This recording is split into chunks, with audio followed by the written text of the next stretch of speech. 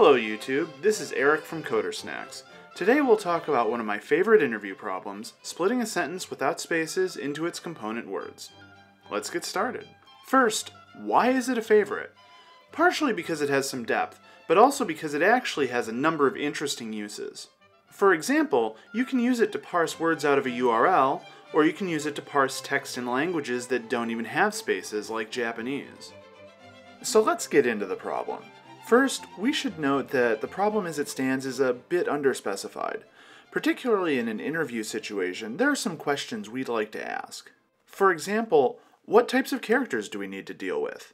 Do we need to deal with punctuation? Do we need to deal with capitalization? Do we need to deal with Unicode characters? Depending on the answers to these questions, we might want to do some sort of pre-processing of the string, or we may want to do some sort of special handling if we have Unicode characters. In general, we'd also like to think about what we do if we have no solutions to our problem, but in this case, we also want to think about what we do if we have multiple solutions to our problem. What if the sentence can be broken up in multiple different ways? Do we want to return one of the solutions? Do we want to return all of them? This is something we want to think about before we start coding.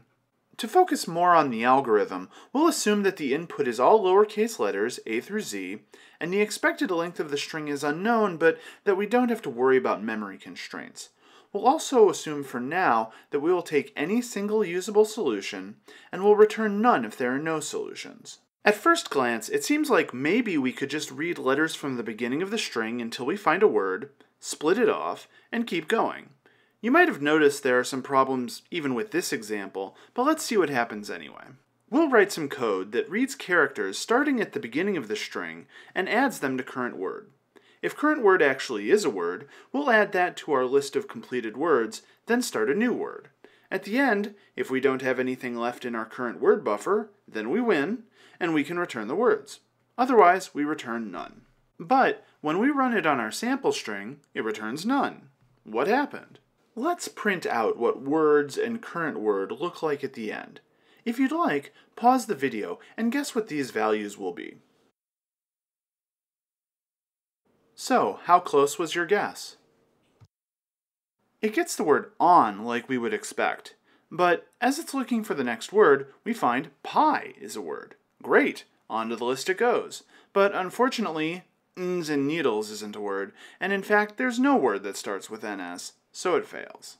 We need some way to backtrack when we realize that on and pie isn't going to be a valid way to split the string, so that we can go back and try on and pin. Backtracking can often be a sign we want to use recursion, so let's give that a try. Recursion lets you break your problem into subproblems that are the same kind but smaller. You can repeat this, and eventually the subproblems will be so small you can solve them easily. To write a program to do this, we need to do two things.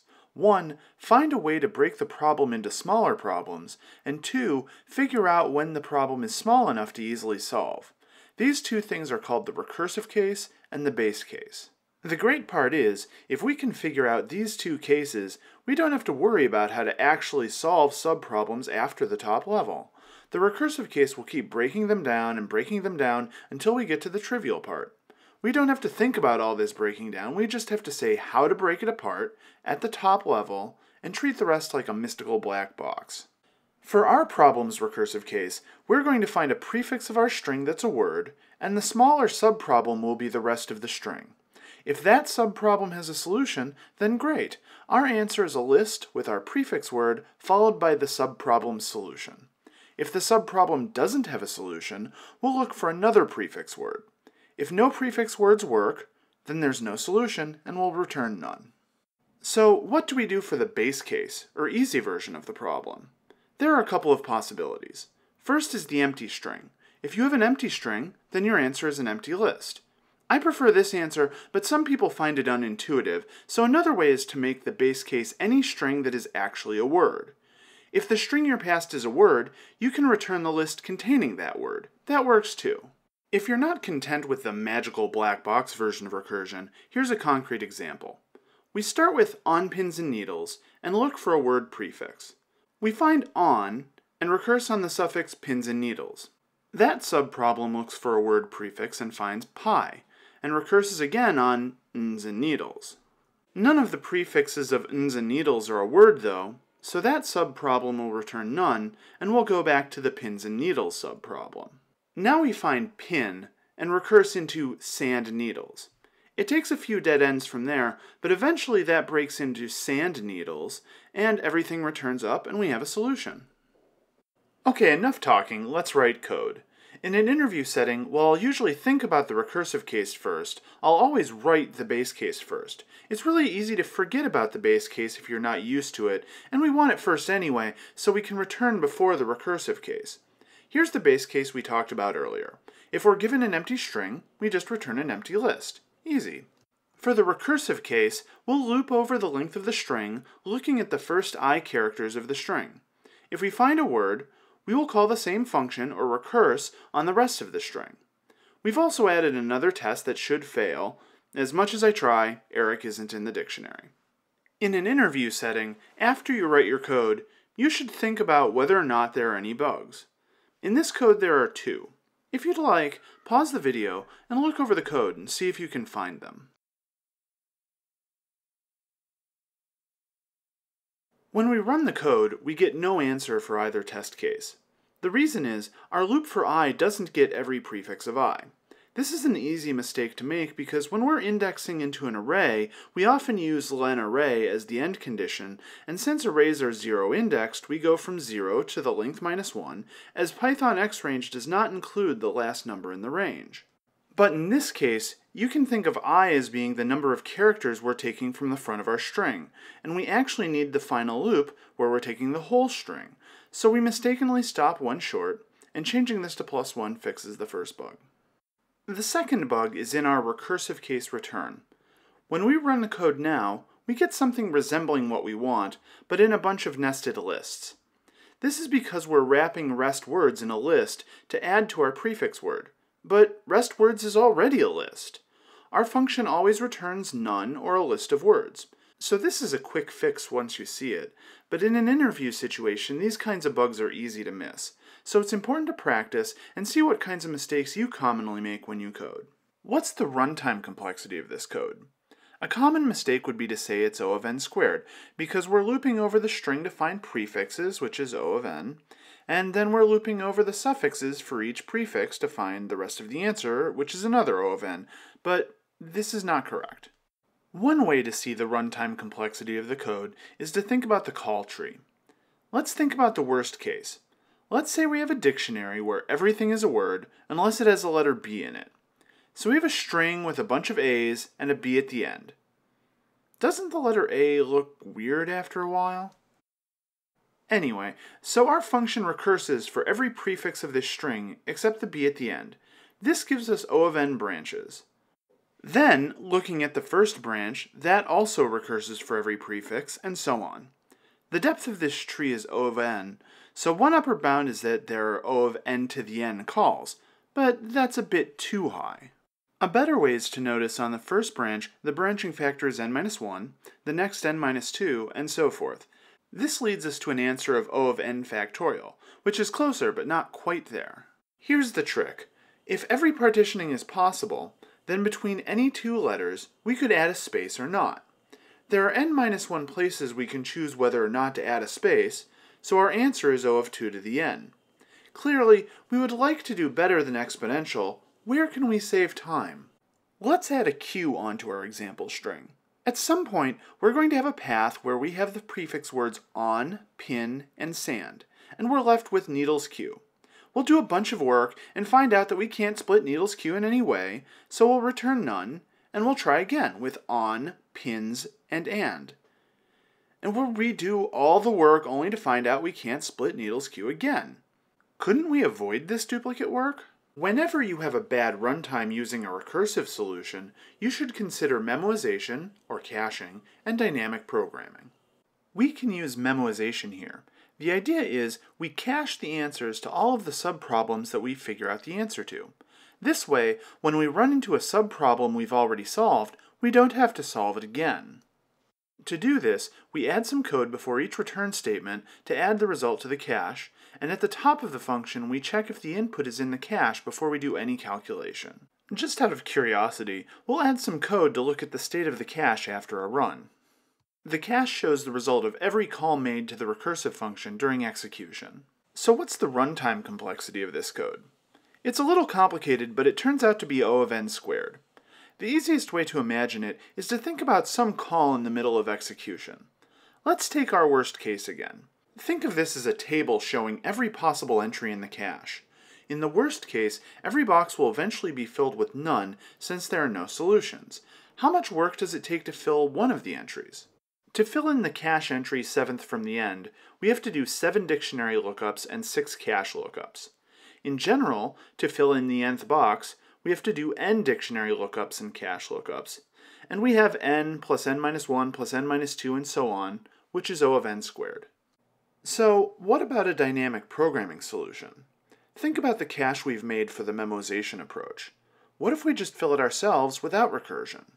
The idea is we start from the end, looking at each suffix of the string. To fill each cell of the cache, we see whether the whole suffix is a word, but we also see if we can break our suffix into a prefix that's a word and a suffix that we've already solved. That sounds a little complex, so let's look at an example. Here we have a table. Under each letter will be an answer for whether the suffix from that letter to the end has a splitting solution. We start by looking up S, which is not a word. There aren't any splits to consider yet, so we move on. Next, we look up ES, which turns out to be a word. Okay, well, that means we have a solution for ES. Next, we look up less. Less isn't in the dictionary, but we also have to look up prefixes that match with current solutions. ES is a solution, so we also look up L, which is not a word. The next few go similarly.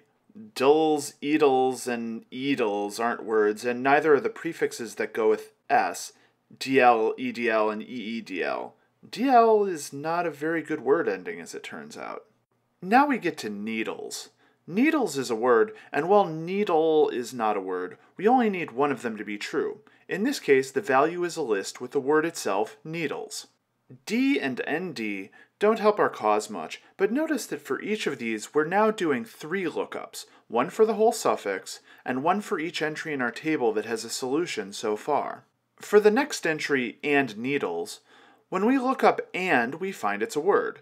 This matches with the entry we have for needles, so we put an entry into our table for and followed by the partial solution we already have. We enter and plus needles into our table. Similarly, for sand needles, we find sand is a word, which also matches with needles, so we put that entry into our table as well. N doesn't help us at all, but both I and P work since in and pin are both words. Notice how each time we add a new entry to the table, we do more lookups. Finally, we get to the beginning, and we have our complete answer, on pin sand needles. The complexity of this code is also O of n squared. There are n cells to fill, and for each cell, you could conceivably have to do n lookups in the worst case. Let's write the code to do this. We'll start by making our table as a list.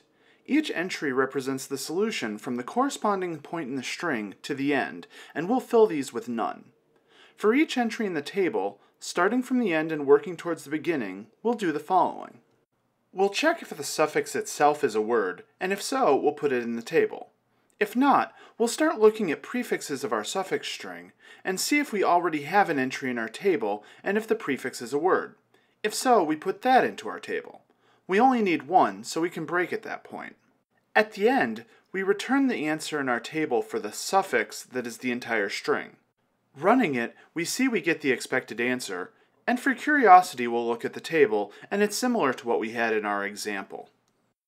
Now, this isn't exactly a bug, but there is an efficiency improvement we can make here. Can you see what it is? If you'd like, pause the video and take a look. When we were checking for prefix plus solved suffix solutions, whenever we found one, we broke out of the loop. But if we find a solution for the entire suffix to that point, we're still going forward. This isn't a bug because if the table entry gets overwritten, it will just be with a different correct answer, but we should just skip the loop if we have already found an answer. With the constraints we have right now, this is the best solution. But if we know something about the lookup function, we can do slightly better. Take this example. Let's say we know there are no valid words longer than 7 letters. In that case, a number of these lookups become unnecessary. Once we know this, we can improve to O of k times n, where k is the length of the longest word in the dictionary. For strings this short, it doesn't really matter, but if we're trying to parse a book, it's the difference between seconds and minutes or hours. Here are some interesting problem extensions for you to think about. Our current solution keeps a list of words for each of our subanswers, but this can take a lot of space, in fact, O of n squared space. One way of getting around this is to just store whether or not there is an answer instead of the answer itself, but then we have to efficiently retrieve the answer at the end. How can you do this? A simpler challenge is, what is the best way to implement the lookup function? Finally, we said at the beginning we are going to consider it a success if we got any single solution, but there are often multiple solutions. How can we return all of the solutions? And, interestingly, if we have multiple solutions, what are some good ways of deciding which one is best? This is a popular problem, and I've seen write-ups for it in a few different places. I'll put some notes in the description in case you want to get some different perspectives on it.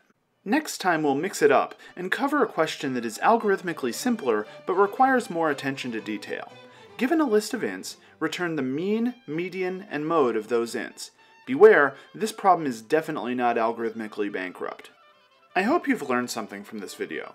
If you have any questions or comments or things I've missed, let me know in the comments section below, and if you enjoyed this video and want to see more like it, please like the video, subscribe, or both. I appreciate it. See you next time on Coder Snacks.